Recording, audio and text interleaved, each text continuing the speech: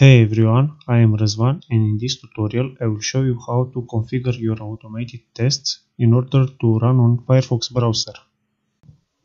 In order to do that, I've created a set of simple steps. Download the WebDriver, add it to the system environment variables path if you are on Windows, otherwise you need to move it to the user bin folder. An alternative is to write an additional line of code in our scripts to set the WebDriver's path, otherwise we will get an execution error. Shortly I will practice all of these scenarios using examples. And the last step implies creating a driver object using the Firefox driver. Before we start, there are two prerequisites. Firstly, we need to have the Firefox browser installed on our local machines, and secondly, we have an existing Selenium project with all its necessary jar files imported in order to have both me and you the same starting point. If you don't have it, then you can find on this channel a step-by-step tutorial about how to create it. I will also add its link to this video's description. Okay guys, let's get to work. Let's download the Firefox driver. But before we do that, you may notice that its name is Geckodriver. So let's open a new browser and type download Geckodriver. Click the first result about releases, and this is the latest release, and this is its version. And here we have a list of Firefox drivers for every operating system, like Linux, Mac OS, Windows 32-bit and Windows 64-bit. We will choose this one. Save.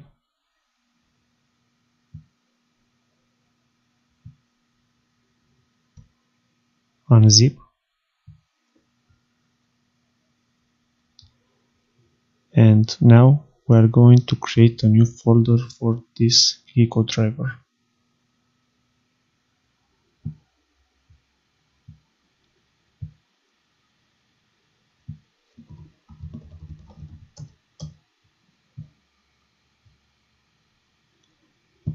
Paste the Geckodriver into this new folder, and because we're on a Windows platform, the next step is to add this folder's path into our system environment variables. So let's do that by pressing the Windows key and type environment.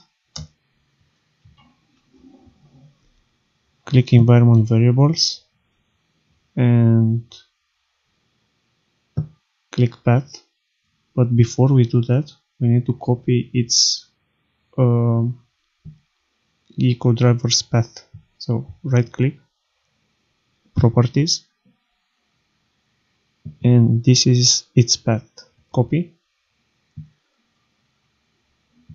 go back to the path, click edit, new, and just paste it. Okay, cool. In order to complete this tutorial, we will open our Eclipse. So as you can see, there is an existing Selenium project with all its jar dependencies included already. So let's make a simple test that opens Firefox Browser, for example. In order to do that, we need to create a new class. So right click on the source folder, new class. Let's say my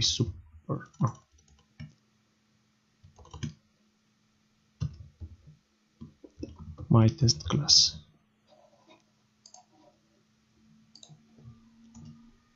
Let's define our WebDriver.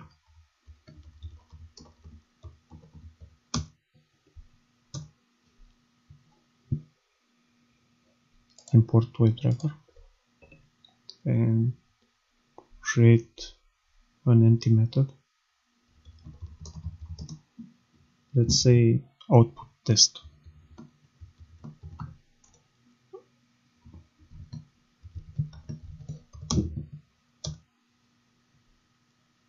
Let's get back to our driver and let's say driver equal.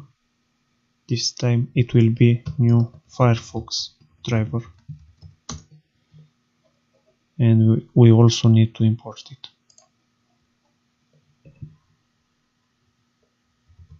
Driver dot get.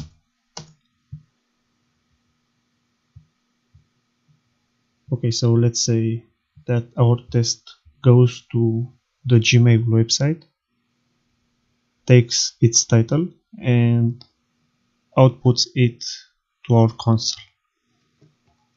So it will be driver.get Gmail websites.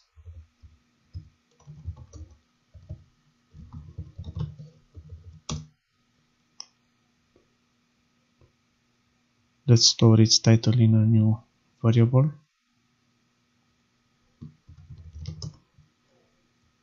String Gmail title equals driver.get title. And we need to print it in our console.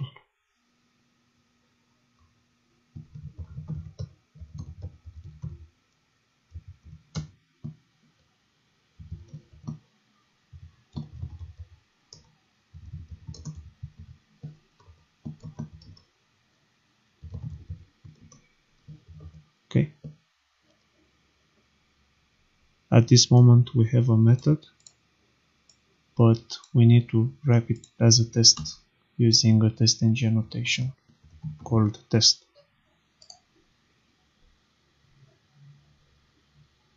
Import test and let's run it. Right click, run as test-ng. It should open a Firefox browser instance. And it does. Oops. Yeah, I forgot to close the browser when the execution is finished. Let me add a new line of code saying driver dot close, but we can also say driver dot quit. The difference between these two is driver dot quit, let's say it has a comment.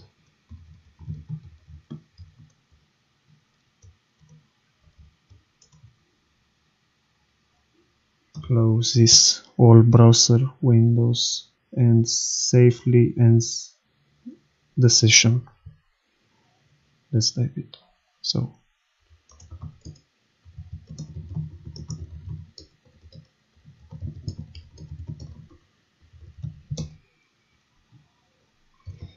and driver.close basically close the browser window that the driver has focus off. Okay, it should be clear. Let's run it again.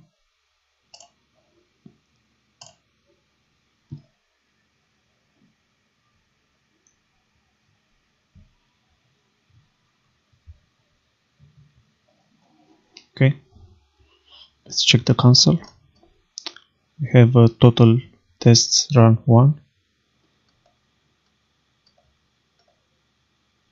Our test output test, which is the name of our test method, it passed. Okay,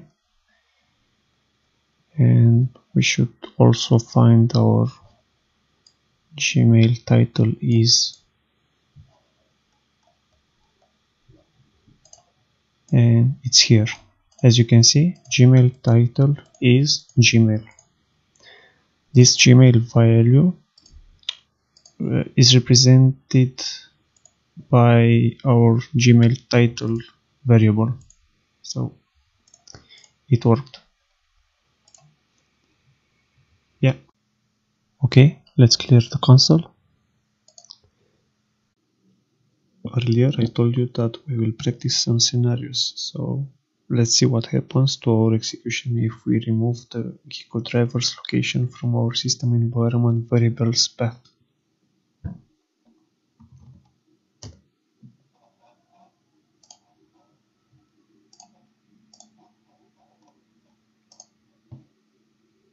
This is our WebDrivers folder. Delete. Okay. And let's just rerun this scenario.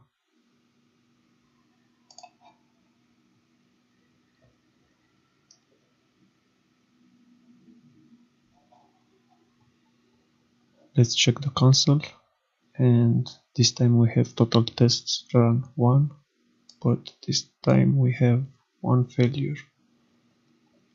Let's keep scrolling.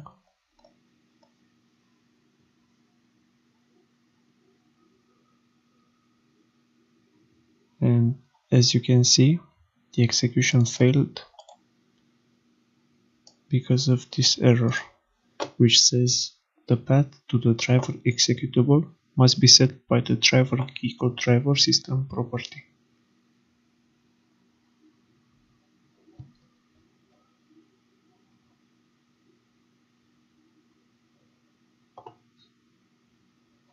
So instead of adding its path to the system environment, an alternative would be to specify it in our script using a system.setProperty method.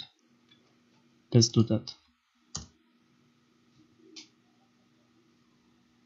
So before we create the object, let's say system.setProperty. The first parameter is our Geckodriver, WebDriver.Geckodriver. You can see it here. Okay, and the second parameter will be its path. So let's take it. Go to its folder, right click properties, and copy it.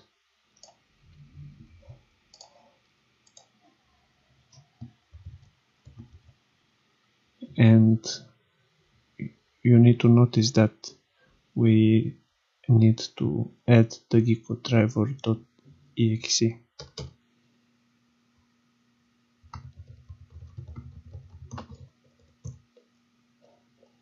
Okay, everything looks fine now. Let's rerun the test.